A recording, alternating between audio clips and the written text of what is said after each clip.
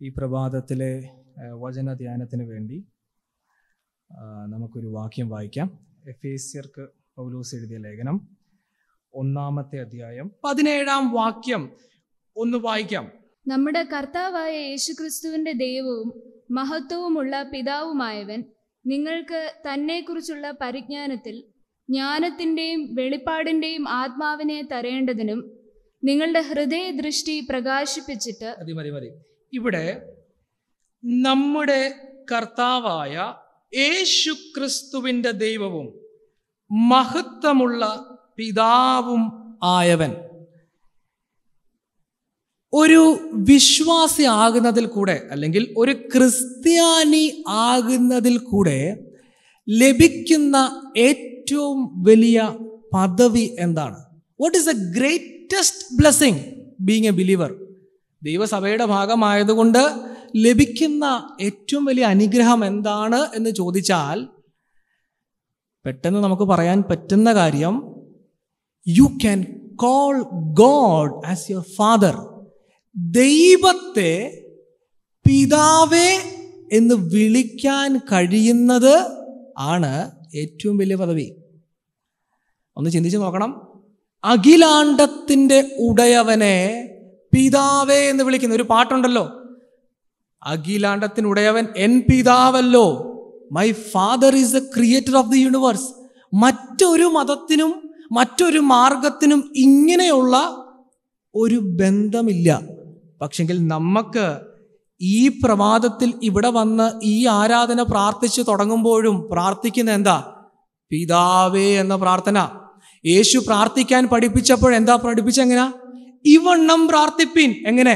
സ്വർഗസ്ഥനായ ഞങ്ങളുടെ പിതാവേ എന്ന് പറഞ്ഞാൽ ദൈവവുമായിട്ടൊരു ബന്ധത്തിലേക്ക് കടന്നു വരാൻ കഴിയുന്നതാണ് ഒരു വിശ്വാസിയുടെ ഏറ്റവും വലിയ അനുഗ്രഹം എന്ന് പറയുന്നത്.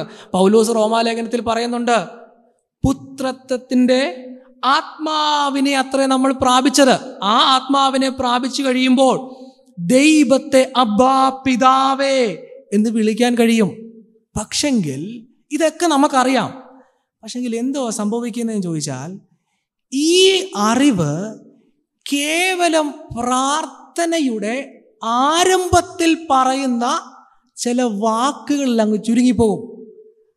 എന്ന് പറഞ്ഞാൽ പ്രാർത്ഥന തുടങ്ങുമ്പോൾ മനോഹരമായ വാക്കുകൾ ഉപയോഗിച്ച് പിതാവിനെ അഭിസംബോധന ചെയ്യാം. നല്ല നല്ല വാക്കുകൾ ഉപയോഗിച്ച് അതിലങ്ങ് ചുരുങ്ങിപ്പോവാ. സംടൈം വി ഡോണ്ട് റിയലൈസ് ദൈവത്തെ പിതാവേ എന്ന് വിളിച്ചാൽ, അല്ലെങ്കിൽ പിതാവേ എന്ന് ഞാൻ ദൈവത്തെ വിളിക്കുമ്പോൾ, ഈ പ്രഭാതത്തിൽ ഞാൻ പ്രാർത്ഥിച്ചു തുടങ്ങിയപ്പോൾ പിതാവേ എന്ന് വിളിച്ച് പ്രാർത്ഥിക്കുമ്പോൾ, അല്ലെങ്കിൽ പ്രാർത്ഥിച്ച ഓരോരുത്തരും ഇവിടെ വന്ന ഓരോരുത്തരും, when you call God as your father, ദൈവത്തെ പിതാവേ എന്ന് വിളിക്കുമ്പോൾ എന്തായിരിക്കണം നമ്മുടെ മനസ്സിലുള്ള ബോധ്യങ്ങൾ? What must be our convictions? നമുക്ക് എന്താണ് ആ ഒരു വിളിയിൽ മനസ്സിലാക്കേണ്ടത്? അതാണ് ഈ പ്രഭാതത്തിൽ ഞാൻ നിങ്ങളുടെ മുമ്പിൽ വെക്കുവാൻ ആഗ്രഹിക്കുന്ന കാര്യം. ഈ 17-ാം വാക്യത്തിൽ പൗലോസ് പ്രാർത്ഥന തുടങ്ങുക. നമ്മളെല്ലാവരും ദൈവത്തെ പിതാവേ എന്ന് വിളിക്കുന്നത് പോലെ തന്നെ പൗലോസും പ്രാർത്ഥിക്കുക. പ്രാർത്ഥനയുടെ മോഡൽ നമുക്കറിയാം. യേശുവിൻ്റെ നാമത്തിൽ പരിശുദ്ധാത്മാവിൽ നിറഞ്ഞ് പിതാവിനോട് പ്രാർത്ഥിക്കുക. ഇവിടെ പൗലോസും പിതാവിനോട് പ്രാർത്ഥിക്കുമ്പോൾ ഉപയോഗിക്കുന്ന 2 വാക്കുകൾ നിങ്ങളുടെ ശ്രദ്ധയിലേക്ക് കൊണ്ടുവരാൻ ആഗ്രഹിക്കുക. 2 distinctive phrases are used to address God. ദൈവത്തെ 2 പ്രയോഗങ്ങൾ ആ 17-ാം വാക്യത്തിൽ നമുക്ക് കാണാൻ കഴിയും. അതിലേക്ക് നിങ്ങളുടെ ശ്രദ്ധ ഞാൻ കൊണ്ടുവരാൻ ആഗ്രഹിക്കുക. ഒന്ന് നോക്കണമേ. നമ്മുടെ കർത്താവായ യേശുക്രിസ്തുവിന്റെ ദൈവം, ആദ്യത്തെ വാക്ക് ശ്രദ്ധിക്കണം. നമ്മുടെ കർത്താവായ യേശുക്രിസ്തുവിന്റെ ദൈവം, God of Lord Jesus Christ. രണ്ടാമതായിട്ട് എഴുതിയിരിക്കുന്നത് മഹത്വമുള്ള പിതാവ്. മഹത്വമുള്ള പിതാവ്. 2 വാക്കുകളാണ് അവിടെ ഉപയോഗിച്ചിരിക്കുന്നത്. 2 വ്യത്യസ്തമായ വാക്കുകൾ. ഒന്ന് God of our Lord Jesus Christ, യേശുക്രിസ്തുവിന്റെ ദൈവം. 2 മഹത്വം ഉള്ള പിതാവ്. ഈ 2 വാക്കുകൾ, ഈ 2 പദപ്രയോഗങ്ങൾ ഈ അധ്യായത്തിൻ്റെ 2 ഭാഗങ്ങളിലേക്കാണ് വിരൽ ചൂണ്ടുന്നത്. ഈ 2 പദപ്രയോഗങ്ങൾ ഈ അധ്യായത്തിൻ്റെ തന്നെ 2 ഭാഗങ്ങളിലേക്കാണ് വിരൽ ചൂണ്ടുന്നത്. അപ്പോൾ ഞാൻ ഇന്ന് പറയുന്ന കാര്യം, when I call God as my father, ഞാൻ ദൈവത്തെ പിതാവേ എന്ന് വിളിക്കുമ്പോൾ എന്താണ് ഞാൻ മനസ്സിലാക്കേണ്ടത്? ആദ്യത്തെ ആ വാക്ക് നിങ്ങൾ ശ്രദ്ധിക്കണം. God of R Lord Jesus Christ, നമ്മുടെ കർത്താവായ യേശു ക്രിസ്തുവിൻ്റെ ദൈവം. ഈ പ്രയോഗം ഈ അധ്യായത്തിൽ ആദ്യമായിട്ടല്ല വരുന്നത്. ഇതിൻ്റെ മുൻപും ഈ വാക്ക് നമുക്ക് കാണാൻ കഴിയും. ഇതേ അധ്യായത്തിന്റെ 3-ാം വാക്യം ഒന്ന് വായിക്കണമേ. 3-ാം വാക്യം. സ്വർഗത്തിലെ സകല ആത്മീക അനുഗ്രഹത്താലും നമ്മെ ക്രിസ്തുവിൽ അനുഗ്രഹിച്ചിരിക്കുന്ന നമ്മുടെ കർത്താവായ യേശു ക്രിസ്തുവിന്റെ ദൈവവും പിതാവുമായവൻ വാഴ്ത്തപ്പെട്ടവൻ. ആ വാക്യത്തിലും 3-ാം വാക്യത്തിലും നമ്മുടെ കർത്താവായ യേശു ക്രിസ്തുവിന്റെ ദൈവം എന്ന പ്രയോഗം കാണാൻ കഴിയും. 3-ാം വാക്യത്തിൽ പറയുന്നത് നമ്മുടെ കർത്താവായ യേശു ക്രിസ്തുവിന്റെ ദൈവം എന്തോ ചെയ്തു? നമ്മെ അനുഗ്രഹിച്ചിരിക്കുന്നു എന്നുള്ള ഒരു വാക്ക് അവിടെ കാണാൻ കഴിയും.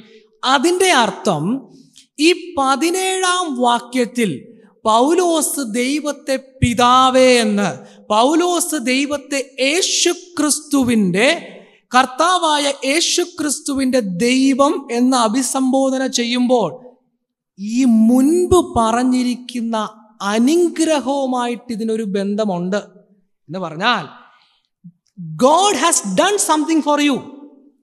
പൗലോസ് ദൈവത്തെ പിതാവേ എന്ന് വിളിക്കുമ്പോൾ ഉടനെ തൻ്റെ മനസ്സിൽ വരുന്നത് ഈ ദൈവം, യേശു ക്രിസ്തുവിൻ്റെ ദൈവം എനിക്ക് വേണ്ടി ചെയ്തത് ഓർമ്മയിൽ വരും. എന്താ ദൈവം ചെയ്തേ? ക്രിസ്തുവേശുവിൽ എന്നെ അനുഗ്രഹിച്ചു. ചിന്തിക്കേണ്ട ഒരു കാര്യമാണ്. ഹൗ ഡിഡ് യേശു ക്രിസ്തുവിൻ്റെ പിതാവ്, യേശു ക്രിസ്തുവിൻ്റെ ദൈവം എങ്ങനാ എൻ്റെ പിതാവായേ? ഞാൻ പറയുന്നതിൻ്റെ ഗൗരവം നിങ്ങൾ തിരിച്ചറിയണം. How did the God of Jesus, the father of Jesus become my father? യേശുവിൻ്റെ ദൈവം എങ്ങനെ എൻ്റെ ദൈവമായേ? അത് മനസ്സിലാക്കണമെങ്കിൽ ഇതിൻ്റെ മുമ്പ് പറഞ്ഞിരിക്കുന്ന അനുഗ്രഹങ്ങൾ നമ്മൾ മനസ്സിലാക്കേണ്ടത് ആവശ്യമാണ്. അതാണ് പറഞ്ഞത്, യേശു ക്രിസ്തുവിൽ ദൈവം നമ്മളെ അനുഗ്രഹിച്ചു എന്നുള്ള അനുഗ്രഹങ്ങൾ മനസ്സിലാക്കിയെങ്കിൽ മാത്രമേ നമുക്ക് മനസ്സിലാവൂ ഞാൻ എങ്ങനെയാ ദൈവത്തിൻ്റെ മക്കളായ. How can I call God as my father? ഞാനൊരു വാക്യം കൂടി ഇതേ ലേഖനത്തിൽ നിന്ന് കാണിക്കാം. 2-ാം അധ്യായത്തിൻ്റെ 3-ാം വാക്യത്തിൽ എഴുതിയിരിക്കുന്ന വാക്കുകൾ ഒന്ന് ശ്രദ്ധിക്കണം. 2-ാം അധ്യായത്തിൻ്റെ 3-ാം വാക്യത്തിൽ ഇങ്ങനെയാണ് എഴുതിയിരിക്കുന്നത്: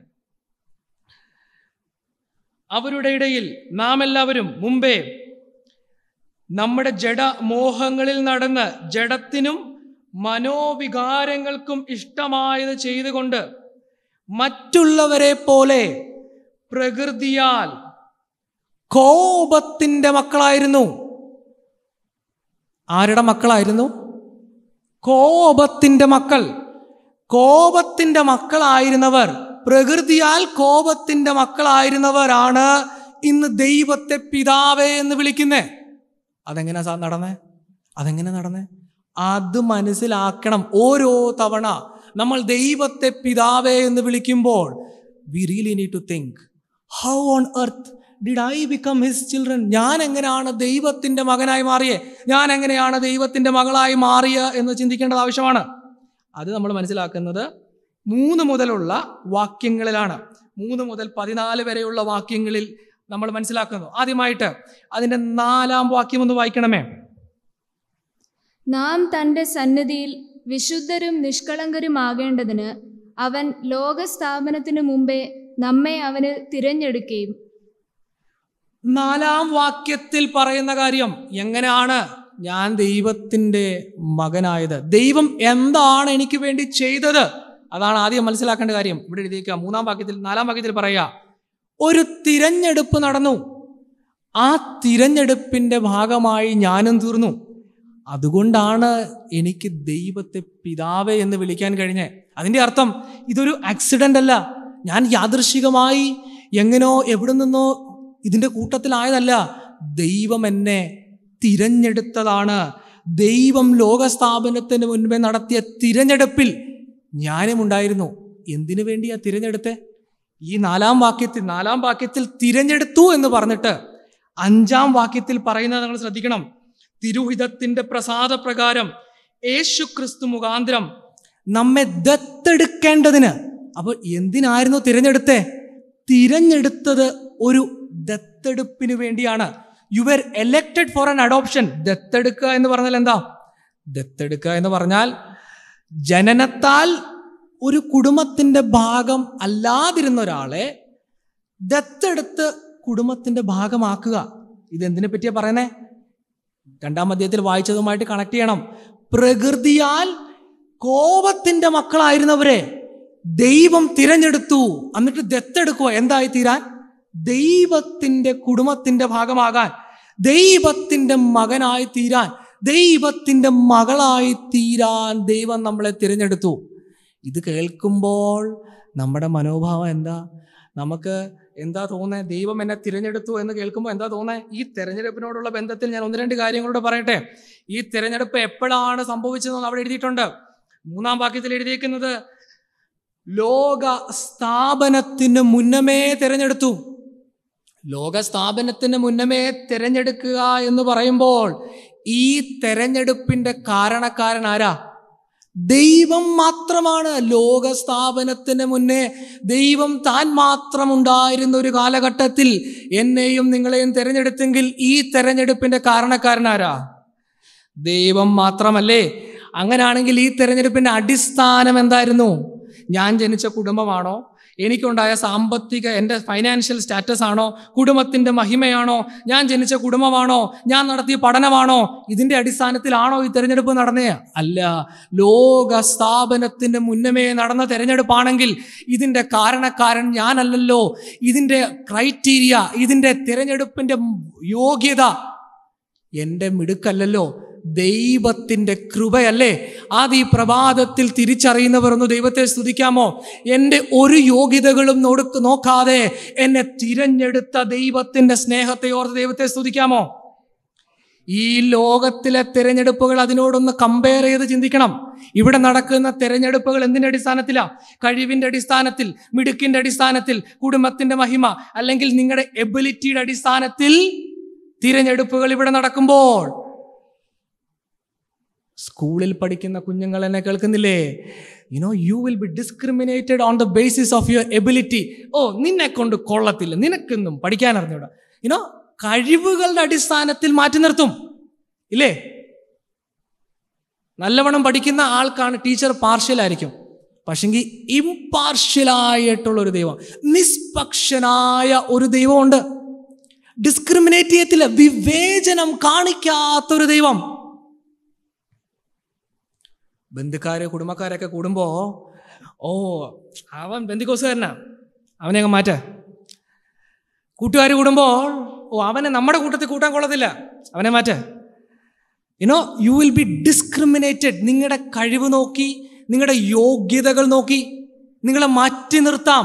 പക്ഷെങ്കിൽ യു ഹാവ് എ ഫാദർ. ഇനി ഞാൻ കുറച്ചുകൂടെ കടന്നു പറഞ്ഞാൽ, ഒരു കുടുംബത്തിൽ തന്നെ ഒന്നിൽ കൂടുതൽ മക്കളുണ്ടാകുമ്പോൾ, 2-3 കുഞ്ഞുങ്ങളുള്ള മാതാപിതാക്കൾ എന്നെ കേൾക്കുന്നുണ്ട്. നിങ്ങളെപ്പറ്റി അല്ല ഞാൻ പറയുന്നത്, പക്ഷെങ്കിൽ പൊതുവിൽ നടക്കുന്നൊരു കാര്യമുണ്ട്. 2-3 കുഞ്ഞുങ്ങൾ ഉണ്ടാകുമ്പോൾ ചിലർ നല്ലവണ്ണം പഠിക്കും, ചിലർ നല്ലവണ്ണം സംസാരിക്കും. അപ്പോൾ സ്വാഭാവികമായിട്ട് മാതാപിതാക്കൾ പറയുന്നതുണ്ട്, എന്താ നീ എന്താ ചേട്ടനെ കണ്ടുപിടിക്കുക, നീ എന്താ ഇങ്ങനെ? You are discriminated. എവിടെയെങ്കിലും പോകുമ്പോൾ നീ വരണ്ട, നീ വാ. ഒരാളോടൊരു പാർഷ്യാലിറ്റി ഇവിടുത്തെ പിതാവും ഇവിടുത്തെ മാതാവും ചിലപ്പോൾ കാണിച്ചേക്കാം. പക്ഷെങ്കിൽ ഒരു പിതാവുണ്ട്, അവൻ ലോക സ്ഥാപനത്തിന് മുന്നേ നമ്മൾ തിരഞ്ഞെടുത്തത് നമ്മുടെ യോഗ്യതകൾ നോക്കിയിട്ടല്ല, നമ്മുടെ മിടുക്ക് നോക്കിയിട്ടല്ല, കൃപയാലാണ്. ഈ തിരഞ്ഞെടുക്കപ്പെട്ടവരാണ് ഇവിടെ ഇരിക്കുന്നത്. അതുകൊണ്ട് ദൈവത്തെ ഒന്ന് സ്തുതിക്കണം. ഈ പ്രഭാതത്തിലും ആ തിരഞ്ഞെടുപ്പ് ഓർത്ത് ദൈവത്തെ സ്തുതിക്കണം. ഈ പ്രഭാതത്തിൽ ഈ വചനം കേട്ടുകൊണ്ടിരിക്കുമ്പോൾ ഹൃദയത്തിൽ മുറിവ് ഉണ്ടായവരുണ്ട്.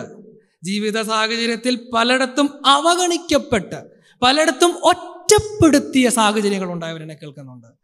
ഈ വചന ശുശ്രൂഷയിലും ദൈവത്തെ പിതാവേ എന്ന് വിളിക്കുമ്പോൾ അതിരുകൾ വെക്കാതെ, യോഗ്യതകൾ നോക്കാതെ സ്നേഹിക്കുന്ന, ദൈവത്തിൻ്റെ ആ സ്നേഹത്താൽ നിങ്ങളുടെ ഹൃദയം നിറയട്ടെ. ഹല്ലേലൂയ. ഈ തെരഞ്ഞെടുപ്പ്, ഈ ദത്തെടുപ്പിനാൽ മനസ്സിലാക്കേണ്ട കാര്യം എന്താണ്? I am valuable. ദൈവത്തിന് ഞാൻ വിലപ്പെട്ടവനായി തോന്നി. God considered me valuable. അവിടെ കൊണ്ട് തീർന്നില്ല. മുന്നോട്ട് വരുമ്പോൾ ദൈവം എന്നെ സ്നേഹിച്ചു, ദൈവം എന്നെ ദത്തെടുത്തു, ശരിയാണ്. പക്ഷെങ്കിൽ ഇത് എങ്ങനെയാ സാധ്യമായേ? How did that love of God, ദൈവത്തിൻ്റെ ആ സ്നേഹം എങ്ങനെയാണ് പ്രകടമായത്? എവിടെയാണ് ദൈവസ്നേഹം വെളിപ്പെട്ടത്? നോക്കണമേ, അതിൻ്റെ 7-ാം വാക്യം ഒന്ന് വായിക്കണമേ. 1-ാം അധ്യായത്തിൻ്റെ 7-ാം വാക്യം. അവനിൽ നമുക്ക് അവന്റെ രക്തത്താൽ അതിക്രമങ്ങളുടെ മോചനം എന്ന വീണ്ടെടുപ്പുണ്ട്. അവന്റെ രക്തത്താൽ അതിക്രമങ്ങളുടെ മോചനമെന്ന വീണ്ടെടുപ്പുണ്ട്. ഈ വാക്കുകൊണ്ട് എന്താ ഉദ്ദേശിക്കുന്നത് എന്ന് ചോദിച്ചാൽ, it is pointing to the cross of Jesus. യേശു കർത്താവിൻ്റെ ക്രൂശ് മരണത്തെ ചൂണ്ടിക്കാണിക്കുക. ഇനിയിപ്പോൾ സ്വാഭാവികമായിട്ട് നമ്മൾ ഇപ്പോഴത്തെ ഒരു കാലഘട്ടത്തിൽ ദൈവം സ്നേഹിക്കുന്നു എന്നൊക്കെ പറയുമ്പോൾ പീപ്പിൾ വിൽ സേ, ഇതൊക്കെ ഉള്ളതാണോ? Is it real? Is it for real? ഇത് ശരിക്കും ഉള്ളതാണോ? ഇത് ചുമ്മാ സഭയ്ക്കുള്ളിൽ ആൾക്കാർ കഥ പറയുന്ന കാര്യങ്ങളല്ല, ഇതിനൊന്നും ഇത്രയും കാര്യമായിട്ട് എടുക്കേണ്ട കാര്യമല്ല എന്ന് ചിലപ്പോൾ തോന്നും. പക്ഷെങ്കിൽ ഈ മുമ്പേ പറഞ്ഞ ദൈവത്തിൻ്റെ സ്നേഹം, ദൈവത്തിൻ്റെ തിരഞ്ഞെടുപ്പ്, ദൈവത്തിൻ്റെ ദത്തെടുപ്പ്, അത് പ്രകടമായി, പരസ്യമായി പ്രകടമായ ഒരു സമയമുണ്ട്. അതിലേക്കാണ് ഇത് വിരൽ ചൂണ്ടുന്നത്. യേശു കർത്താവ് ഭൂമിയിൽ മനുഷ്യനായി വന്നു, കാൽവറിയിൽ താൻ യാഗമായി എന്ന് വെച്ചാൽ ചരിത്രത്തിൽ അവതരിച്ച് മരണം വരിച്ച് മരണത്തെ തോൽപ്പിച്ച് ഉയർത്തെഴുന്നേറ്റു. ഇന്ന് ആർക്കും ഖണ്ഡിച്ചു കളയാൻ കഴിയാതെ വണ്ണം, ആർക്കും തള്ളിക്കളയാൻ കഴിയാതെ വണ്ണം ചരിത്രത്തിൽ പ്രകടമായ ഒരു ദൈവത്തിൻ്റെ സ്നേഹമുണ്ട്. അതെങ്ങനെയായിരുന്നു എന്നറിയാമോ? ഇനി നിങ്ങൾ ചിന്തിക്കേണ്ട കാര്യം, ദൈവം എന്നെ അവൻ്റെ മകനാക്കി തീർക്കുവാൻ എന്തുവാ ചെയ്തേ? He sacrificed his own sun.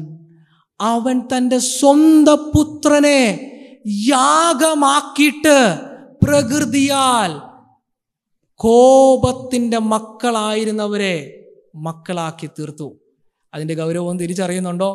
ദൈവം സ്വന്തം പുത്രനെ യാഗമാക്കിയിട്ട് ആ ദൈവസ്നേഹം പ്രകടിപ്പിച്ചു. എന്ത്? Jesus took on the death. നമ്മുടെ മേൽ വരേണ്ട കോപം, നമ്മുടെ മേൽ വരേണ്ടിരുന്ന പാപത്തിൻ്റെ ശമ്പളമായിരുന്ന മരണം, അത് ദൈവപുത്രൻ ഏറ്റെടുക്കാൻ തയ്യാറായി. എന്താ കാരണം? ദൈവം സ്നേഹമാ, ശരിയാ, പക്ഷെ ദൈവം നീതിയുള്ള ദൈവമാണ്. അപ്പോൾ നീതിമാനായ ദൈവത്തിൻ്റെ മുമ്പിൽ മനുഷ്യരെല്ലാം മരണത്തിന് യോഗ്യരായി നിൽക്കുമ്പോൾ ആ മരണത്തെ സ്വന്തം പുത്രൻ ഏറ്റെടുത്തിട്ട്, സ്വന്തം പുത്രനെ മരണത്തിന് ഏൽപ്പിച്ചു കൊടുത്തിട്ട് കോപത്തിൻ്റെ മക്കളെ ദൈവത്തിൻ്റെ മക്കളാക്കി തീർത്ത ദൈവസ്നേഹം. അതുകൊണ്ടല്ലേ നമ്മൾ ഇന്ന് പ്രഭാതത്തിലും ദൈവത്തെ പിതാവേ എന്ന് വിളിക്കാൻ കാരണം? This is A self giving love. സ്വയമായി കൊടുക്കുന്ന ഒരു സ്നേഹം. ഇത് പറയുമ്പോൾ ഈ ലോകത്തിൻ്റെ സ്നേഹവുമായിട്ട് ഇതിനെ ഒന്ന് കമ്പയർ ചെയ്ത് ചിന്തിക്കണം. ഈ ലോകത്തിൻ്റെ സ്നേഹമെല്ലാം എന്താണ്? സ്വാർത്ഥതയടങ്ങിയതാണ്, സെൽഫിഷ് ആയിട്ടുള്ളതാണ്. ഈ ലോകത്തിലെ ഏറ്റവും വലിയ സ്നേഹത്തിൻ്റെ പ്രകടനമാണ് എന്ന് നമ്മൾ മനസ്സിലാക്കുന്ന വിവാഹമാണ്. വിവാഹം, കുടുംബജീവിതം, ഭാര്യ ഭർത്താവ് തമ്മിലുള്ള ബന്ധം, ഏറ്റവും ഉന്നതമായ സ്നേഹത്തിൻ്റെ പ്രകടനം. പക്ഷെങ്കിൽ ഈ ലോകത്തിൽ എന്താ സംഭവിക്കുന്നത്? നമുക്കിതുകൊണ്ട് വല്ല പ്രയോജനം ഉണ്ടോ? നമുക്കിതുകൊണ്ട് വല്ല പ്രയോജനമുണ്ടോ? ചില കല്യാണാലോചനകൾ വരുമ്പോൾ അത് നമുക്ക് യോജിച്ചതല്ല. എന്താ ഈ യോജിക്കാത്തത്? ഏറ്റവും പവിത്രമായ ഉന്നതമായ സ്നേഹമാണ് വിവാഹത്തിൽ എന്ന് പറയുമ്പോഴും അവിടെയും നമ്മൾ പൊതുവിൽ ചെയ്യുന്നത് എന്താ? ഈ ബന്ധത്തിൽ പ്രവേശിക്കുന്നത് കൊണ്ട്, ഈ ഒരു അലയൻസ്, ഈ പ്രപ്പോസൽ നമ്മൾ കൺസിഡർ ചെയ്യുന്നത് കൊണ്ട് എന്താ പ്രയോജനം? അവൻ വിദേശത്താണെങ്കിൽ, അവൻ വിദേശത്താണെങ്കിൽ, അങ്ങനെ ഉണ്ടെങ്കിൽ, ഇങ്ങനെ ഉണ്ടെങ്കിൽ, അതിൽ കൂടെ എൻ്റെ മോൾക്ക് അവിടെ, എൻ്റെ മോൻ അവിടെ, അങ്ങനെയുള്ള വാട്ട് വിൽ ഐ ഗെറ്റ്? ഇവിടെയുള്ള എല്ലാ സ്നേഹങ്ങളും എന്ത് കിട്ടുമെന്നുള്ളതിൻ്റെ അടിസ്ഥാനത്തിലാകുമ്പോൾ ഏറ്റവും ഉന്നതമായ, ഏറ്റവും പവിത്രമായ സ്നേഹത്തിൻ്റെ പ്രകടനം അത് കാൽവറിയിൽ കാണുന്നതാ. ദൈവം സ്നേഹിച്ചു. എന്ത്? സ്വന്തം പുത്രനെ നൽകിക്കൊണ്ട് സ്നേഹിച്ചു. That is the reason. അതാണ് ഇന്ന് നമ്മൾ ഓരോരുത്തരും ദൈവത്തെ പിതാവേ എന്ന് വിളിക്കാൻ കാരണം. നമ്മളെ അവൻ തൻ്റെ കുടുംബത്തിൻ്റെ ഭാഗമാക്കി തീർത്ത ദൈവത്തിൻ്റെ ആ സ്നേഹം. ഇന്ന് തന്നെ ഇത് കേട്ടുകൊണ്ടിരിക്കുമ്പോൾ let us do a self examination. ഈ സന്ദേശത്തിൻ്റെ നടുക്ക് തന്നെ ഞാൻ പറയാ, ഒരു നിമിഷം എടുത്തിട്ടൊന്ന് ചിന്തിക്കണം. What is my relation with my father? എൻ്റെ ബന്ധം ദൈവവുമായിട്ട് ഈ പറയുന്ന പോലുള്ളൊരു ബന്ധം എനിക്കുണ്ടോ? Do I really have A relationship? ദൈവമായിട്ട് എനിക്ക് പിതാവേ എന്ന് വിളിക്കത്തക്കവണ്ണം ഏത് സമയത്തും ദൈവസന്നിധിയിലേക്ക് ഓടിച്ചെന്ന് പിതാവേ എന്ന് വിളിക്കാൻ കഴിയുന്ന ഒരു ബന്ധം നമ്മൾക്കുണ്ടോ? ചിലർക്ക് ഉണ്ടായിരുന്നു. പക്ഷെ ചില ജീവിത സാഹചര്യത്തിൻ്റെ നടുവിൽ പാപത്താൽ അല്ലെങ്കിൽ ലോകത്തിൽ ജീവിച്ചപ്പോൾ സംഭവിച്ച വീഴ്ചകൾ നിമിത്തം ഇന്ന് ദൈവസന്നിധിയിലേക്ക് കടന്നു വരുമ്പോൾ കുറ്റബോധമാണ്. ദൈവത്തെ വിളിക്കാൻ, ഹൃദയത്തിൽ നിന്ന് വിളിക്കാൻ മടിയാകുന്ന ചിലരുണ്ടെങ്കിൽ ഈ പ്രഭാതത്തിലും സ്നേഹമുള്ള പിതാവ്, you can come to Jesus. യേശുവിൻ്റെ ക്രൂശിൻ്റെ അരികിലേക്ക് കടന്നു വരുമ്പോൾ ആ ദൈവപുത്രനിലൂടെ പിതാവിൻ്റെ സന്നിധിയിലേക്ക് നമുക്ക് ലഭിച്ച ആ ആക്സസ്, ആ വഴി ഓർത്ത് ദൈവത്തെ സ്തുതിക്കാൻ നമ്മൾ കടപ്പെട്ടിരിക്കുന്നു. അപ്പം ഞാൻ പറഞ്ഞു വന്ന കാര്യം, when we call God as our father, നമ്മൾ ദൈവത്തെ പിതാവേ എന്ന് വിളിക്കുക. പിതാവേ എന്ന് വിളിക്കുമ്പോൾ ഒന്നാമതായിട്ട് നമ്മുടെ ചിന്തയിൽ വരേണ്ട കാര്യം, God has done something for me. ആ ദൈവം എനിക്ക് വേണ്ടി ചിലത് ചെയ്തു. അതാണ് നമ്മൾ ചിന്തിച്ചുകൊണ്ടിരിക്കുന്നത്. എന്താ ചെയ്തേ? ലോകസാഗരത്തിന് മുമ്പ് തിരഞ്ഞെടുക്കുക മാത്രമാണോ? തിരഞ്ഞെടുത്ത് എന്തിനാ? ദത്തെടുക്കാൻ വേണ്ടി, ദൈവഭവനത്തിന്റെ ഭാഗമാക്കാൻ വേണ്ടി. അത് മാത്രമാണോ? ദത്തെടുത്ത് എന്നെ ദൈവം വീണ്ടെടുക്കുക എന്ന് പറയുമ്പോൾ വില നൽകി വീണ്ടെടുക്കുക. എന്തായിരുന്നു വില? ദൈവപുത്രനെ നൽകി വീണ്ടെടുത്തു. അത് മാത്രമല്ല, മുന്നോട്ട് ചിന്തിക്കുമ്പോൾ 13-ാം വാക്യം ഒന്ന് വായിക്കാമോ? അവനിൽ നിങ്ങൾക്കും നിങ്ങളുടെ രക്ഷയെക്കുറിച്ചുള്ള സുവിശേഷം എന്ന സത്യവചനം നിങ്ങൾ കേൾക്കുകയും അവനിൽ വിശ്വസിക്കുകയും ചെയ്തിട്ട് തൻ്റെ 14-ാം വാക്യം കൂടെ, തൻ്റെ സ്വന്തം ജനത്തിൻ്റെ വീണ്ടെടുപ്പിന് വേണ്ടി തൻ്റെ മഹത്വത്തിൻ്റെ പുകഴ്ചയ്ക്കായിട്ട് നമ്മുടെ അവകാശത്തിൻ്റെ അച്ചാരമായ വാഗ്ദത്തത്തിൻ പരിശുദ്ധാത്മാവിനാൽ മുദ്രയിട്ടിരിക്കുന്നു.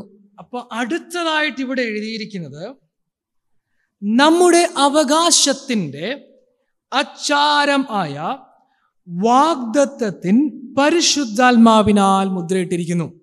അതിൻ്റെ ഇവിടെ ഈ വാക്യത്തിൻ്റെ അടിസ്ഥാനത്തിൽ മനസ്സിലാക്കേണ്ടത്, നമുക്കൊരു അവകാശമുണ്ട്. ആ അവകാശത്തിൻ്റെ അച്ചാരമായി പരിശുദ്ധാത്മാവിനെ നൽകി പരിശുദ്ധാത്മാവിനാൽ നമ്മളെ മുദ്ര ചെയ്തിരിക്കുക. ഈ മുദ്ര ചെയ്യുക എന്ന് പറഞ്ഞാൽ എന്താ അർത്ഥമാക്കുന്നത്? മുദ്ര ചെയ്യുക എന്ന് പറഞ്ഞാൽ ഒരർത്ഥം എന്ന് പറഞ്ഞാൽ അത് പ്രൊട്ടക്ഷനാണ്. യേശു കർത്താവിൻ്റെ മരണശേഷം കല്ലറയിൽ തൻ്റെ ശരീരം വെച്ചിട്ട് ഒരു വലിയ കല്ല് കൊണ്ടുവച്ച് റോമാ ഗവൺമെൻറ് എന്തോ ചെയ്തു? മുദ്രയിട്ടു. ഈ മുദ്രയിട്ടതിൻ്റെ അർത്ഥം എന്താ? സുരക്ഷയാണ് ഉറപ്പുവരുത്താൻ വേണ്ടിയായി ചെയ്യുന്നത്. പ്രൊട്ടക്ഷനാണ് മെയിനായിട്ട്. അപ്പം പരിശുദ്ധാത്മാവിനാൽ മുദ്രയിട്ടു എന്ന് പറയുമ്പോൾ വീണ്ടെടുപ്പിൻ്റെ നാൾ വരെ ഈ പിതാവ് നമ്മളെ എന്തോ ചെയ്യും? കാക്കും. He will protect us. അവൻ നമ്മളെ കാക്കും. അതിൻ്റെ ഉറപ്പായിട്ടാണ് ഈ മുദ്ര. അതിനോടൊപ്പം മറ്റൊരു കാര്യമാണ് ഞാൻ ഇച്ചിരി എംഫസിസ് ചെയ്ത് പറയാൻ ആഗ്രഹിക്കുന്നത്. അതാണ് ഇന്ന് ഞാൻ പറയുന്ന സന്ദേശവുമായിട്ട് കുറച്ചും കൂടെ കണക്ട് ചെയ്യുന്ന കാര്യം. പരിശുദ്ധാത്മാവിനാൽ മുദ്ര ചെയ്യുക എന്ന് പറയുമ്പോൾ പൗലോസ് തന്നെ തൻ്റെ റോമാ ലേഖനത്തിൽ പറയുന്ന ഒരു വാക്യമുണ്ട്. 8-ാം അധ്യായം അതിൻ്റെ 15-ാം വാക്യത്തിലേക്ക് നിങ്ങളുടെ ശ്രദ്ധിക്കുക. റോമാ ലേഖനം 8-ാം അധ്യായം 15-16. നിങ്ങൾ പിന്നെയും ഭയപ്പെടേണ്ടതിന് ദാസ്യത്തിൻ്റെ ആത്മാവിനെ അല്ല, നാം അബ്ബാ പിതാവേ എന്ന് വിളിക്കുന്ന പുത്രത്വത്തിൻ ആത്മാവിനെ അത്രേ പ്രാപിച്ചത്. നാം ദൈവത്തിന്റെ മക്കളെന്ന് ആത്മാവ് താനും നമ്മുടെ ആത്മാവോടുകൂടെ സാക്ഷ്യം പറയുന്നു. മതി. അവിടെ എഴുതിയേക്കുന്ന നാം അബ്ബാ പിതാവേ എന്ന് വിളിക്കുന്നു. അതാണ് ഇന്ന് നമ്മൾ ചിന്തിച്ചുകൊണ്ടിരിക്കുന്ന കാര്യം. ദൈവത്തെ അബ്ബാ പിതാവേ എന്ന് വിളിക്കുക. എന്നിട്ട് 16-ാം വാക്യത്തിൽ എഴുതിയേക്കുന്ന വാക്കുകളാണ് ശ്രദ്ധിക്കേണ്ടത്. നാം ദൈവത്തിൻ്റെ മക്കൾ എന്ന് ആത്മാവ് താനും നമ്മുടെ ആത്മാവിനോട് സാക്ഷ്യം പറയുന്നു. ആ വാക്കുകൾ കൊണ്ട് എന്താ അർത്ഥമാക്കുന്നത്? ആത്മാവ് താനും ആത്മാവിനോട്, നമ്മുടെ ആത്മാവിനോട് സാക്ഷ്യം പറയുന്നു എന്ന് പറയുമ്പോൾ പരിശുദ്ധാത്മാവിനാൽ മുദ്ര ചെയ്യുക എന്ന ആ വാക്കിനോട് ചേർത്ത് പഠിച്ചാൽ പരിശുദ്ധാത്മാവ് നമ്മുടെ ആത്മാവിൽ ഒരു ബോധ്യം നൽകുക. എന്ത്? യു ആർ ഹിസ് ചൈൽഡ് എന്ന് പറഞ്ഞാൽ ഓരോ തവണ ഞാൻ മുഴങ്കാലും അടക്കി ദൈവത്തെ പിതാവേ എന്ന് വിളിക്കുമ്പോൾ ഉള്ളിൻ്റെ ഉള്ളിൽ ഒരു ഉറപ്പ് നൽകും. ആര്? പരിശുദ്ധാത്മാവ്. ദൈവത്തെ പിതാവേ എന്ന് വിളിക്കുമ്പോൾ മകനെ മകളെ എന്ന് വിളിക്കുന്ന പരിശുദ്ധാത്മാവിൻ്റെ ഒരു സ്വീറ്റ് വിസ്പർ കാതുകളിൽ നമുക്ക് കേൾക്കാൻ കഴിയും. ആ ഉറപ്പ് പ്രാപിച്ചവരാണ് ആത്മാവിനാൽ മുദ്ര ചെയ്യുക എന്നുള്ള വാക്കുകൊണ്ട് അർത്ഥമാക്കുന്നത്. ഞാൻ പറഞ്ഞു വരുന്ന ആദ്യത്തെ കാര്യം ഇതാണ്. ദൈവത്തെ പിതാവേ എന്ന് വിളിക്കുമ്പോൾ ഹി ഹാസ് ഡൺ സംതിങ്. ആ ദൈവം എനിക്ക് വേണ്ടി ചിലത് ചെയ്തു. എന്തുവായിരുന്നത്? യേശു ക്രിസ്തുവിൽ സ്വർഗത്തിലെ അനുഗ്രഹത്താൽ എന്നെ അനുഗ്രഹിച്ചു. അതാണ് നമ്മൾ ഇത്രയും നേരം ചിന്തിച്ച കാര്യം. God has done something for me. അത് മറക്കരുത്. ഓരോ തവണ, ഇന്ന് ഈ സഭായോഗം കഴിഞ്ഞ് നമ്മൾ വീട്ടിൽ ചെന്നു, അല്ലെങ്കിൽ ഇനിയിപ്പോൾ എപ്പോഴാണ് നിങ്ങൾ പ്രാർത്ഥിക്കുന്ന സമയം, ഏത് സമയമായിക്കോട്ടെ, ദൈവസന്നിധിയിൽ ഇരുന്ന് സ്വർഗസ്ഥനായ പിതാവേ അല്ലെങ്കിൽ മറ്റേതെങ്കിലും വാക്കുകൾ, നിങ്ങൾ ഉപയോഗിക്കുന്ന വാക്കുകൾ ദൈവത്തെ വിളിക്കുമ്പോൾ റിമെമ്പർ ദിസ്. ദൈവം നൽകിയ വില, അവൻ എന്നെ അവൻ്റെ മകനാക്കി തീർക്കാൻ കൊടുത്ത വില നമ്മൾ ഓർത്തിട്ട് വേണം ഓരോ തവണയും അവനെ വിളിക്കാൻ. അതാണ് ആദ്യത്തെ കാര്യം. രണ്ടാമത്തെ ഇതിലേക്ക് നിങ്ങളുടെ ശ്രദ്ധ ഞാൻ തിരിക്കാൻ ആഗ്രഹിക്കുകയാണ്. അപ്പോൾ ഞാൻ പറഞ്ഞു വന്ന കാര്യം 17-ാം വാക്യമാണ് നമ്മൾ ശ്രദ്ധിക്കുന്നത്. 17-ാം വാക്യത്തിൽ ദൈവത്തെ വിളിക്കുന്നത് 2 പദപ്രയോഗങ്ങളാണ്. ആദ്യത്തെ കാര്യമാണ് നമ്മൾ ഇപ്പോൾ ചിന്തിച്ചത്. അതിൻ്റെ ആദ്യത്തെ വാക്ക്, അതായത് നമ്മുടെ കർത്താവ് യേശു ക്രിസ്തുവിൻ്റെ ദൈവം എന്നുള്ള ആ വാക്കുകൾ കണക്ട് ചെയ്യുന്നത്, സൂചിപ്പിക്കുന്ന മുൻപ് പറഞ്ഞിരിക്കുന്ന അനുഗ്രഹങ്ങളോടാണ്. അതാണ് നമ്മളിപ്പോൾ ചിന്തിച്ചത്. രണ്ടാമതായിട്ട് അവിടെ ഉള്ള മറ്റൊരു വാക്കുണ്ട്. 17-ാം വാക്യത്തിൽ രണ്ടാമത്തെ ആ പ്രയോഗം എങ്ങനെയാണ്? നമ്മുടെ കർത്താവായ യേശു ക്രിസ്തുവിൻ്റെ ദൈവവും മഹത്വമുള്ള പിതാവുമായവൻ. രണ്ടാമത്തെ വാക്ക് ശ്രദ്ധിക്കണം. മഹത്വമുള്ള പിതാവ്, father of glory, glorious father, മഹത്വമുള്ള പിതാവ്. ഈ പ്രയോഗം രണ്ടാമതായിട്ട് ഇവിടെ ഉപയോഗിച്ചിരിക്കുന്ന ഈ വാക്കുകൾ കണക്ട് ചെയ്യുന്നത് തുടർന്നുള്ള പ്രാർത്ഥന വിഷയവുമായിട്ടാണ്. അതായത് 17-ന് ശേഷം വരുന്ന വാക്യങ്ങളോടാണ്. 17-ന് ശേഷമുള്ള പ്രാർത്ഥനാ വിഷയങ്ങൾ എന്ന് ചോദിച്ചാൽ വിശുദ്ധന്മാര് അവകാശത്തിൻ്റെ മഹിമാധനം അവർ തിരിച്ചറിയണം. ഹൃദയദൃഷ്ടി പ്രകാശിച്ചിട്ട് വിശുദ്ധന്മാരുടെ ഇടയിലുള്ള അവകാശത്തിൻ്റെ മഹിമാധനം എന്ന് പറഞ്ഞാൽ പൗലോസിൻ്റെ പ്രാർത്ഥന നിങ്ങൾ ശ്രദ്ധിക്കണം. മഹിമാധനം വിശ്വാസികൾ തിരിച്ചറിയണം. അപ്പോൾ പൗലോസ് ദൈവത്തെ എങ്ങനെയാണ് വിളിക്കുന്നത്? മഹത്വത്തിൻ്റെ ദൈവമേ. ഞാൻ പറയുന്ന ആശയം നിങ്ങൾ മനസ്സിലാക്കാൻ വേണ്ടി ഞാൻ പറയാം. പോൾ വാസ് ഷുവർ, പൗലോസിന് നല്ല ബോധ്യമുണ്ട്, ദൈവത്തെ ഞാൻ പിതാവേ എന്ന് വിളിക്കുമ്പോൾ ഈ പിതാവ് എൻ്റെ പ്രാർത്ഥന കേൾക്കും. God will do. എൻ്റെ പ്രാർത്ഥന കേട്ട് ദൈവം എനിക്ക് വേണ്ടി പ്രവർത്തിക്കും എന്നുള്ള ബോധ്യം. ഞാൻ ഒന്നും കൂടെ അത് വ്യക്തമാക്കാൻ വേണ്ടി പറയട്ടെ. പൗലോസ് പ്രാർത്ഥിക്കുന്ന വിഷയം മഹത്വം ജനം തിരിച്ചറിയണം. വിശുദ്ധന്മാരുടെ ഇടയിലുള്ള അവകാശത്തിൻ്റെ മഹത്വം ദൈവസഭ തിരിച്ചറിയണം. അപ്പോൾ ദൈവത്തെ വിളിക്കുക മഹത്വമുള്ള പിതാവ്. ഇത് പൗലോസിൻ്റെ ഒരു എഴുത്തിൻ്റെ രീതിയാണ്. ഞാൻ ഒരു ഉദാഹരണം നിങ്ങളുടെ മുമ്പിൽ വെക്കാം, അപ്പോൾ കുറച്ചും കൂടി വ്യക്തമായിട്ട് മനസ്സിലാകും. എന്നോടൊപ്പം ഫിലിപ്പിയ ലേഖനത്തിലേക്ക് ഒന്ന് കടന്നു വരണേ. ഫിലിപ്പിയ ലേഖനം 4-ാം അധ്യായത്തിൻ്റെ 7-ാം വാക്യം ഒന്ന് വായിക്കണം. ഞാൻ ഈ പറയുന്ന കാര്യം ഒന്ന് വ്യക്തമാക്കാൻ വേണ്ടിയാണ് ഇത് പറയുന്നത്. ഫിലിപ്പിയ ലേഖനം 4-ാം അധ്യായത്തിൻ്റെ 7-ാം വാക്യം. എന്നാൽ സകല ബുദ്ധിയെയും കവിയുന്ന ദൈവസമാധാനം നിങ്ങളുടെ ഹൃദയങ്ങളെയും നിലവുകളെയും ക്രിസ്തുയേശുവിങ്കൽ കാക്കും. ഇവിടെ എഴുതിയിരിക്കുന്നത് ദൈവത്തിൻ്റെ സമാധാനം നിങ്ങളുടെ ഹൃദയങ്ങളെ കാക്കട്ടെ. ഇനിയും അതിൻ്റെ 9-ാം വാക്യം ഒന്ന് വായിച്ചേ. എന്നോട് പഠിച്ചും ഗ്രഹിച്ചും കേട്ടും കണ്ടുമുള്ളത് പ്രവർത്തിപ്പീൻ, എന്നാൽ സമാധാനത്തിന്റെ ദൈവം നിങ്ങളോടുകൂടെ ഇരിക്കും. അവിടെ ഉപയോഗിച്ചിരിക്കുന്ന വാക്ക് കണ്ടോ, സമാധാനത്തിന്റെ ദൈവം. മുൻപ് എന്തുവായിരുന്നു പ്രാർത്ഥിച്ചേ? സകല ബുദ്ധിയെയും കവിയുന്ന ദൈവസമാധാനം നിങ്ങളുടെ ഹൃദയത്തിൽ വാഴട്ടെ എന്ന് പറയുമ്പോൾ ദൈവത്തെ എന്തു വിളിക്കുന്നേ? സമാധാനത്തിന്റെ. ഞാൻ പറയുന്നത് മനസ്സിലാവുന്നുണ്ടോ? എഫേസ്യ ലേഖനത്തിൽ നമ്മൾ കണ്ട എന്താ? മഹത്വം ദൈവസഭ തിരിച്ചറിയണമെന്ന് പ്രാർത്ഥിക്കുമ്പോൾ പൗലോസ് വിളിക്കാം മഹത്വമുള്ള പിതാവേ. ഒരു ഉദാഹരണം കൂടി നിങ്ങളുടെ മുമ്പാകെ വെക്കാൻ ആഗ്രഹിക്കാം. കൊരിന്ത്യ ലേഖനത്തിലേക്ക് കടന്നു വരും. 2 കൊരിന്ത്യർ 1-ാം അധ്യായം 4-ാം വാക്യം. 2 കൊരിന്ത്യ ലേഖനം 1-ാം അധ്യായം 4-ാം വാക്യം. ദൈവം നിങ്ങളെ ആശ്വസിപ്പിക്കുന്ന ആശ്വാസം കൊണ്ട് ഞങ്ങൾ യാതൊരു കഷ്ടത്തിലുമുള്ളവരെ ആശ്വസിപ്പിപ്പാൻ ശക്തരാകേണ്ടതിന്. 4-ാം വാക്യത്തിൽ പറയാണ് ദൈവം എന്തോ ചെയ്തു? ആശ്വസിപ്പിച്ചു. ഇനി 3-ാം വാക്യം ഒന്ന് വായിച്ചേ. മനസ്സലിവുള്ള പിതാവും സർവാശ്വാസവും നൽകുന്ന ദൈവവുമായി. അവിടെ ആശ്വസിപ്പിച്ചു എന്ന് പറയുമ്പോൾ ദൈവത്തെ പൗലോസ് അഭിസംബോധന ചെയ്യുന്ന എങ്ങനെയായിട്ടാ? സർവ ആശ്വാസത്തിൻ്റെയും ദൈവം എന്ന് പറഞ്ഞാൽ Paul is sure God will do.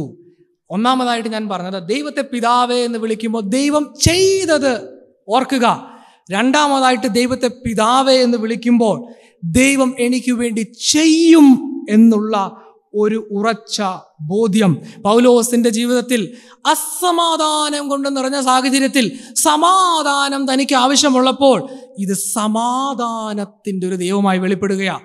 ആശ്വാസമില്ലാതെ ഭാരപ്പെടുന്ന ഒരു സാഹചര്യത്തിൽ കൂടെ കടന്നു പോകുമ്പോൾ ആശ്വാസത്തിൻ്റെ, സർവാശ്വാസത്തിൻ്റെ ഒരു ദൈവമാണ്. ഇപ്പൊ നമ്മൾ വായിച്ച എഫേസ്യ ലേഖനത്തിൽ എന്താ എഴുതിയിരിക്കുന്നത്? മഹത്വം ദൈവസഭ തിരിച്ചറിയണമെങ്കിൽ ഇത് മഹത്വമുള്ള ഒരു പിതാവാണ് എന്ന് പറഞ്ഞാൽ ദൈവത്തിൻ്റെ സന്നിധിയിൽ മുട്ടുമടക്കി ദൈവത്തെ പിതാവേ എന്ന് വിളിക്കുമ്പോൾ എൻ്റെ പ്രാർത്ഥന കേൾക്കുന്ന, എൻ്റെ ആവശ്യങ്ങൾ അറിയുന്ന ഒരു പിതാവ് എനിക്കുണ്ട് എന്നുള്ളൊരു ബോധ്യമാണ് പൗലോസ് ഇവിടെ കാണിക്കുന്നത്. We have a father.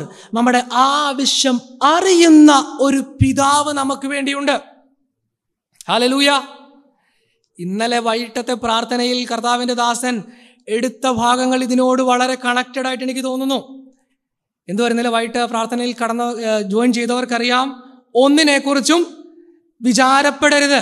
അതിലെ വായിച്ചൊരു വാക്യമുണ്ട്, ആകാശത്തിലെ പറവകളെ നോക്കുവിൻ, അവ വിതയ്ക്കുന്നില്ല, കൊയ്യുന്നില്ല, കളപ്പുരയിൽ കൂട്ടിവെക്കുന്നില്ല, എങ്കിലും നിങ്ങളുടെ പിതാവ് അവയ്ക്കു വേണ്ടി കരുതുന്നു. എന്താ അർത്ഥം? ഈ പറവകളുടെ പിതാവാണോ ദൈവം? അല്ല, അല്ല. പറവകൾ ഇതൊന്നും ചെയ്യുന്നില്ല. ആ പറവകൾക്ക് വേണ്ടി നിങ്ങളുടെ പിതാവ് എന്ന് യേശു പറയുന്നത്. അതിൻ്റെ അർത്ഥം ആരുടെ പിതാവാ? നമ്മുടെ പിതാവ് ആ പറവകൾക്ക് വേണ്ടി ചെയ്യുന്നില്ലേ? ആ പറവകൾക്ക് വേണ്ടി ചെയ്യുമെങ്കിൽ നിങ്ങൾക്ക് വേണ്ടി എത്ര അധികം അവൻ ചെയ്യും. അതിൻ്റെ അവസാന വാക്യത്തേക്ക് പറഞ്ഞ കാര്യം ഇതാണ്, ഹി നോസ്. പ്രാർത്ഥിക്കുന്നതിന് മുന്നമേ അവൻ എന്തോ അറിയാം, ആവശ്യം അറിയാം. We have A father who knows our needs. നമ്മുടെ ആവശ്യങ്ങൾ അറിയുന്ന ഒരു പിതാവ്. 6-ാം മത്തായിയുടെ സുവിശേഷം 6:32 വാക്യം ഒന്ന് വായിക്കാമോ? മത്തായിയുടെ സുവിശേഷം 6-ാം അധ്യായം 32 വാക്യം. ഈ വകയൊക്കെയും ജാതികൾ അന്വേഷിക്കുന്നു, സ്വർഗസ്ഥനായ നിങ്ങളുടെ പിതാവ് ഇതൊക്കെയും നിങ്ങൾക്ക് ആവശ്യം എന്ന് അറിയുന്നുവല്ലോ. സ്വർഗസ്ഥനായ നിങ്ങളുടെ പിതാവ് അറിയുന്നു. അതിന്റെ 8-ാം വാക്യം ഒന്ന് വായിക്കാം, 6-ാം അധ്യായത്തിന്റെ. അവരോട് തുല്യരാകരുത്, നിങ്ങൾക്ക് ആവശ്യമുള്ളത് ഇന്നതെന്ന് നിങ്ങൾ യാചിക്കും മുമ്പേ നിങ്ങളുടെ പിതാവ് അറിയുന്നുവല്ലോ. നിങ്ങൾ യാചിക്കും മുന്നമേ നിങ്ങളുടെ ആവശ്യം പിതാവിനറിയാം. ഈ ലോകത്തിൽ നിങ്ങൾ ശ്രദ്ധിക്കണം, ഈ ലോകത്തിൽ ഇപ്പം പൊളിറ്റിക്കലായിട്ടുള്ള ലീഡേഴ്സ് ഉണ്ട്, അല്ലെങ്കിൽ വളരെ ധനികന്മാരായവരുണ്ട്. അവരുടെയൊക്കെ മക്കൾ, ഫോർ എക്സാമ്പിൾ ഇവിടുത്തെ മുഖ്യമന്ത്രിയോ മുഖ്യമന്ത്രിയുടെ മകനോ അല്ലെങ്കിൽ ഇവിടുത്തെ ഒരു മിനിസ്റ്ററിൻ്റെ മകനോ ഒക്കെ ആണെങ്കിൽ എന്തോ ഒരു അഹങ്കാരത്തോടെ, എന്തോ ഒരു ധാർഷ്ട്യത്തോടെയൊക്കെ ആയിരിക്കും അവർ ജീവിക്കുന്നത്. They don't need to worry, എൻ്റെ അപ്പൻ ആരാന്നറിയാവോ എന്നുള്ളൊരു അഹങ്കാരത്തോടെ ആയിരിക്കും ഇവിടെയുള്ളവർ ജീവിക്കുന്നത്. അല്ലെങ്കിൽ സത്യം പറഞ്ഞ ദൈവമക്കളായിരിക്കും നമ്മുടെ പിതാവാരാ? He is the creator. അവൻ സർവത്തിൻ്റെ മീതെ അധികാരമുള്ള ദൈവമല്ലേ? അതുകൊണ്ടല്ലേ യേശു പറയുന്നത്, therefore, അതുകൊണ്ട് എന്തോ ചെയ്യരുത്, വിചാരപ്പെടരുത്. കാരണം നിങ്ങളുടെ ആവശ്യങ്ങൾ അറിയുന്ന ഒരു ദൈവം. സത്യം പറഞ്ഞാൽ ഈ ലോകത്തിൽ നമ്മൾ ജീവിക്കുമ്പോൾ പലതിനെ ചൊല്ലി വ്യാകുലപ്പെട്ട് നിരാശപ്പെട്ട് ജീവിതത്തിലെ ബേസിക് ആവശ്യങ്ങൾക്ക് വേണ്ടി കൂടി നിരാശയോടെ നമ്മൾ ജീവിക്കുകയാണെങ്കിൽ വി ആർ ബിക്കമിങ് ഫൂളിഷ്. നമ്മൾ മണ്ടന്മാരാകുക. കാരണം എന്താ? ഇതൊക്കെ നൽകാമെന്ന് ദൈവം ഓൾറെഡി പറഞ്ഞിട്ടുണ്ടല്ലോ. ഒരു കാര്യം കൂടി ഞാൻ പറഞ്ഞ് എൻ്റെ സന്ദേശത്തിൻ്റെ അവസാനത്തിലേക്ക് ഞാൻ കടന്നു വരികയാണ്. ചില സമയത്ത് ഈ ലോകത്തിലെ നമ്മുടെ പിതാക്കന്മാർ ബലഹീനരായി പോകും. അവരുടെ കരങ്ങളിൽ നമുക്ക് വേണ്ടത് നൽകാൻ കഴിയാതെ ആയിരിക്കുന്ന സാഹചര്യം ഉണ്ടാകും. ഈ കോവിഡിൻ്റെ പശ്ചാത്തലത്തിൽ, കോവിഡ് തുടങ്ങിയ സമയത്ത് ഓൺലൈനായിട്ട് ക്ലാസ്സുകളൊക്കെ തുടങ്ങിയപ്പോൾ വാർത്തകളിലൊക്കെ വന്ന ഒരു കാര്യമുണ്ട്. പല കൊച്ചു കുഞ്ഞുങ്ങൾ എന്ന് പറയുമ്പോൾ 4ാം ക്ലാസ്, 8ാം ക്ലാസ്, 10ാം ക്ലാസ്സൊക്കെ പഠിക്കുന്ന കുഞ്ഞുങ്ങൾ ചിലരെന്തോ ചെയ്യുന്നത്, അവരെ ആത്മഹത്യ ചെയ്തു. അതിൻ്റെ കാരണം അന്വേഷിക്കുമ്പോൾ എന്താ പറഞ്ഞറിയോ? എൻ്റെ പപ്പയ്ക്ക് എനിക്ക് ഓൺലൈൻ ക്ലാസ് അറ്റൻഡ് ചെയ്യാൻ ഫോൺ വാങ്ങാൻ പറ്റത്തില്ല, ലാപ്ടോപ്പില്ല, ഫോണില്ല. അപ്പം വാർത്തയിലൊക്കെ വന്ന എന്നെ ഒത്തിരി വിഷമം ഉണ്ടാക്കിയൊരു സാഹചര്യം. അപ്പം വാർത്തയിൽ ഈ പിതാവ് പറയുന്ന ചില വാർത്തയിൽ വന്നിട്ടുണ്ട്, എൻ്റെ മോൾ നല്ലവണ്ണം പഠിക്കുമായിരുന്നു, പക്ഷേ എനിക്ക് അവൾക്ക് വാങ്ങിച്ചു കൊടുക്കാൻ സാമ്പത്തികമില്ലായിരുന്നു. I couldn't do that. അങ്ങനെ പറഞ്ഞ് കരയുന്ന ചില വാർത്തകൾ ഞാൻ കണ്ടു. അപ്പോൾ നാം മനസ്സിലാക്കേണ്ട കാര്യം എന്താ അറിയോ? ഈ ലോകത്തിലെ നമ്മുടെ മാതാവും പിതാവും ഇവർക്കൊക്കെ ഇവരുടെ കരങ്ങൾക്ക് എന്തുണ്ടാവും? പരിമിതികളുണ്ടാവും. എല്ലാം നടത്തിത്തരാനൊന്നും നമ്മുടെ ഈ ലോകത്തിലുള്ളവർക്ക് കഴിഞ്ഞെന്ന് വരത്തില്ല. പക്ഷെങ്കിൽ നമ്മുടെ ആവശ്യങ്ങൾ അറിയുന്ന ഒരു പിതാവ് നമുക്ക് വേണ്ടിയുണ്ട്. ഇന്ന് എന്നെ കേൾക്കുന്നവരിൽ ഡിസ്കറേജ്ഡ് ആയിട്ട്, നിരാശയോടെ ഭാവിയെ ചൊല്ലി, നാളെയുടെ ജീവിതത്തെ ചൊല്ലി, എന്തായിത്തീരും എൻ്റെ ഭാവി, എന്തായിത്തീരും എൻ്റെ ജീവിതം, എൻ്റെ കുടുംബം, എൻ്റെ മക്കൾ, ആകുല ചിന്തകളാൽ വലയുന്നുണ്ടെങ്കിൽ you have A father in heaven. നിങ്ങൾക്കൊരു പിതാവുണ്ട്, സ്വർഗസ്ഥനായ പിതാവ്. He nose your needs. നിങ്ങളുടെ ആവശ്യങ്ങൾ നിങ്ങൾ പറയുന്നതിന് മുന്നമേ അറിയുന്ന ഒരു പിതാവുണ്ട്. അവൻ നിങ്ങൾക്ക് വേണ്ടി പ്രവർത്തിക്കും. He will not abandon U. അവൻ വെറുതെ നിങ്ങളെ വിടത്തില്ല. ഈ സന്ദേശം കേൾക്കുമ്പോഴും ദൈവത്തിൻ്റെ ആത്മാവ് ചിന്താഭാരങ്ങളെ എടുത്തു നീക്കട്ടെ, സമാധാനം കൊണ്ട് നിറയ്ക്കട്ടെ. അസമാധാനം കൊണ്ട് നിറഞ്ഞിരിക്കുന്ന ജീവിത സാഹചര്യങ്ങളാണെങ്കിൽ സമാധാനത്തിൻ്റെ ദൈവം നിങ്ങളുടെ ജീവിതത്തിൽ വാഴട്ടെ.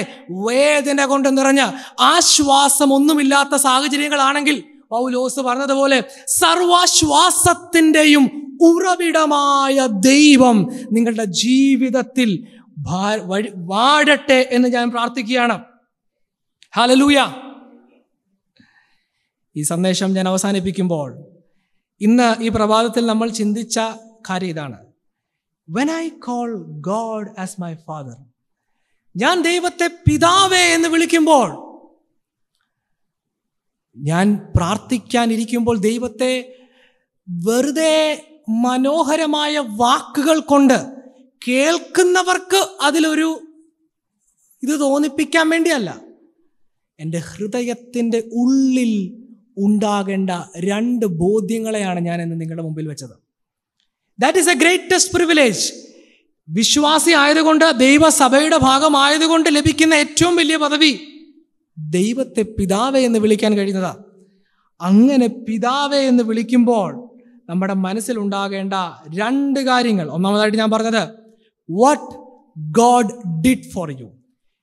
എന്താണ് ദൈവം നമുക്ക് വേണ്ടി ചെയ്തത് എന്ന് നമ്മൾ അറിയാം.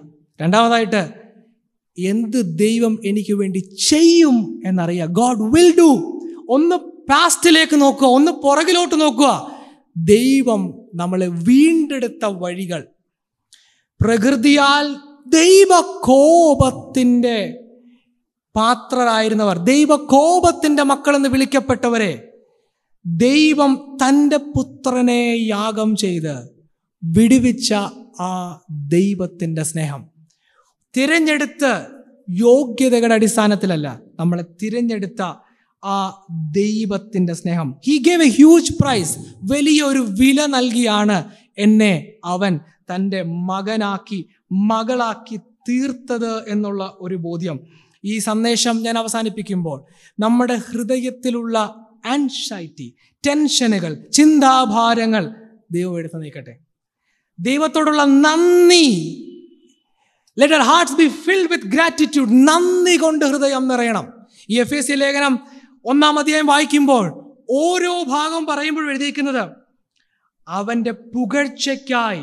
6-ാം വാക്യം ഇങ്ങനെ എഴുതിയിരിക്കുന്നു, തൻ്റെ കൃപാ മഹത്വത്തിൻ്റെ പുകഴ്ചയ്ക്കായി, to the glory of his grace. ആവർത്തിച്ച് എഴുതിയിരിക്കുന്ന വാക്കാണ്. ദൈവത്തിൻ്റെ മഹത്വമാണ് ഇതിൽ കൂടെ വെളിപ്പെടേണ്ടത്. ഞാൻ യോഗ്യനല്ലായിരുന്നു, പക്ഷെ എന്നെ തിരഞ്ഞെടുത്ത ആ ഒരു ദൈവത്തിൻ്റെ സ്നേഹം. ഒരു നിമിഷം നമ്മുടെ കണ്ണുകളെ നമുക്ക് അടയ്ക്കാം. Let our hearts be filled with gratitude for God. ദൈവം എന്നെ വീണ്ടെടുത്ത ആ സ്നേഹം ഓർത്ത് ദൈവത്തെ ഒന്ന് സ്തുതിക്കാമോ? Hallelujah. Call him as your father. ദൈവത്തെ പിതാവേ എന്ന് വിളിക്കുക.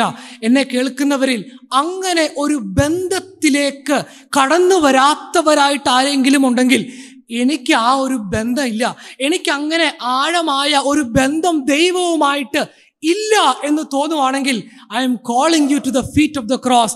ആ ക്രൂശിന്റെ ചുവട്ടിലേക്ക് നിങ്ങളെ വിളിക്കുകയാണ്. നിങ്ങൾക്ക് പകരമായി ഞാനും നിങ്ങളും ചെയ്ത പാപത്തിന്റെ പരിഹാരമായി കാൽവരിയിൽ യാഗമായി തീർന്ന ദൈവപുത്രനിൽ ആശ്രയിച്ചിട്ട് അതിലൂടെ ദൈവ കുടുംബത്തിന്റെ ഭാഗമായി തീരാൻ വേണ്ടി ഒരു നിമിഷം ദൈവസന്നിധിയിലേക്ക് ഏൽപ്പിച്ചു കൊടുക്കാമോ? Hallelujah. Let our hearts be filled. നമ്മുടെ ഹൃദയം നന്ദി കൊണ്ട് നിറയട്ടെ. ദൈവസ്നേഹത്തിൻ്റെ അതിരുകളില്ലാത്ത, പരിമിതികളില്ലാത്ത ആ ദൈവസ്നേഹത്താൽ നമ്മുടെ ഹൃദയം ഈ പകലിലും ഈ പ്രഭാതത്തിലും നിറയട്ടെ. ആകുല ചിന്തകൾ നീങ്ങട്ടെ. ദൈവം നമ്മുടെ കൂടെയുണ്ട്. നമ്മുടെ പ്രാർത്ഥന കേൾക്കുന്ന, നമ്മുടെ ആവശ്യം അറിയുന്ന ഒരു പിതാവ് സ്വർഗത്തിലുണ്ട്. ഹല്ലേലൂയ, സ്തോത്രം. ഈ ലോകത്തിൻ്റെ മാതാവും പിതാവും ഈ ലോകത്തിൻ്റെ താങ്ങുകൾക്കൊക്കെ പരിമിതികൾ ഉണ്ടാകുമ്പോൾ, സർവശക്തനായ അഖിലാണ്ടത്തിൻ്റെ ഉടയവനായവൻ നമ്മളുടെ പിതാവാണ്. അവൻ നമ്മുടെ ആവശ്യം അറിയുന്നു എന്നുള്ളൊരു ബോധ്യം. Hallelujah, hallelujah, hallelujah. നമ്മളെ ഓർക്കുന്ന ഒരു പിതാവ് സ്വർഗസിംഹാസനങ്ങളിലുണ്ട്. നമ്മുടെ ജീവിതത്തിൻ്റെ എല്ലാ മേടുകളും നിയന്ത്രിപ്പാൻ അധികാരമുള്ളവൻ, പിതാവായവൻ സിംഹാസനത്തിലുണ്ട്. My father is on the thrown. എൻ്റെ പിതാവാണ് അധികാരത്തിൽ എന്നുള്ള ഒരു ബോധ്യം നമുക്കുണ്ടാകട്ടെ. ഹല്ലേലൂയ. ചില നിമിഷങ്ങൾ നമ്മളെടുത്ത് ദൈവത്തെ നന്ദിയോടെ സ്തുതിക്കുക. 1-2 മിനിറ്റ് എടുത്ത് കോൾ ഹിം, പിതാവേ എന്ന് വിളിക്കുക. ദൈവത്തിന് നന്ദി പറയുക. Thank you for this privilege. ഈ ഭാഗ്യ പദവിക്കായി സ്തോത്രം എന്ന് പറയാമോ? ഇങ്ങനെ ദൈവം നമ്മളെ ഈ ദൈവസഭയുടെ, ദൈവത്തിൻ്റെ മക്കളായി, ദൈവ കുടുംബത്തിൻ്റെ ഭാഗമാക്കി തീർത്തതോർത്ത് നന്ദി പറയുക.